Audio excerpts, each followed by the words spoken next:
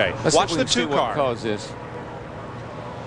Oh, Meal got into Riggs. It looked like Riggs had to maybe back out of the throttle a little bit because Kenny Wallace's car washed up as they come off the exit of turn 2 right there, the 48 car.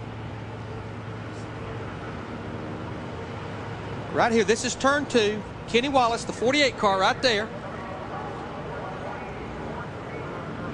Oh, I don't know. It looked like Shane Meal possibly just got into the back of the 10 car. The 47 car, yeah. Yeah, got into Riggs.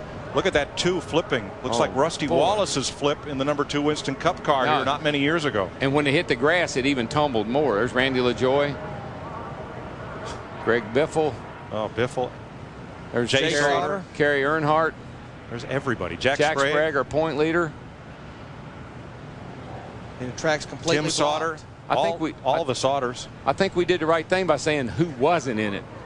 And because the track's blocked, NASCAR has displayed the red flag because the cars can't even get through on the back stretch. It appears to me maybe 10 or 12 cars is all that's left. Boy, that 2 car went over big time and then gets hit, tumbles. That car's, look at that thing, Larry. It's turning every which way. And then the 21. And then he gets in the grass. Watch this. Shot across. Gets hit again. Johnny Sauter, number 2, out of his car. And okay. Amazing. There's Riggs sideways, and he was pretty close up to the wall, Darrell. I guess you don't know if he lost his momentum in his forward bite or if Meal just got into him. Yeah, there's no way to tell. Say. You come off that corner and you can get a really run on a guy in front of you, and you think something happened to him, even though maybe it didn't.